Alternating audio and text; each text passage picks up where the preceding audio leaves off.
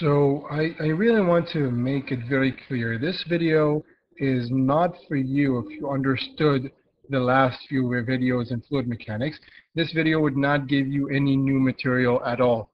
Really what I want to do is often students wonder about these two rules or these two theories colliding with one another and kind of not making sense. So this video is just to make you understand the why these two things may say something different. And maybe if you even haven't found the problem here, maybe if you haven't found the problem here, you don't really need to look at this video, but maybe it would be interesting for you to understand. And I'm going to make it simple and explain what the different problems or the one problem may be. And this is something that is just logical. So maybe you found it, maybe you didn't, maybe you don't care. So if you don't, let's see what we mean. And this is the drawing from Bernoulli's principle dealing with ideal fluids and laminar flow. And this really means that the pressure here is equal to the pressure here. It's incompressible, blah, blah, blah. And this is really nothing new. But let's consider what is going on with velocity, with the pressure, and the radius. Let's see what's going on. Well, here we know that the velocity is faster. Velocity here is greater, so the pressure is lower. We already know this. And here, because the velocity goes down, the pressure goes up.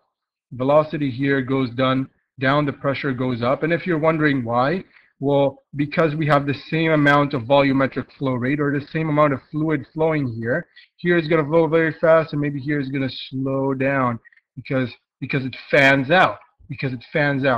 So it's going to slow down. If it slows down, we know the pressure is going up. Now let's consider what is happening to the radius here. Here the radius is fairly small, and here the radius is fairly high.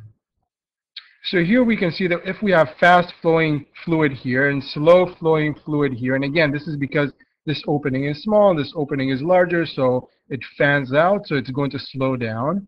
And we know that if we have if we have a radius go up, there's a pressure increase. And if you compare it to the Hagen-Poiseuille law, the Hagen-Poiseuille law says that when the radius goes up, the pressure would go down.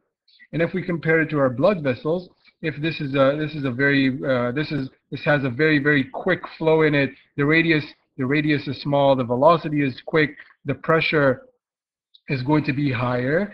And maybe when I fan out and my cross section increases, my radius goes up, my pressure would come down.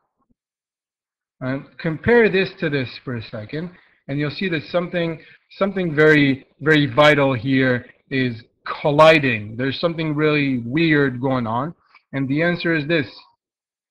The Hagen-Poiseuille law is talking about real fluids, and the Bernoulli's principle is talking about ideal fluids. And if you're wondering, is this enough to cause such a dramatic difference? Yes, it is. And this is the whole idea. This is why these collide. And maybe you haven't even thought about it, but it's something to think about. And really, ideal fluids is not what is going on. And Bernoulli's principle, even though they say, oh, planes really work on that principle, it's incorrect. Planes work on many principles.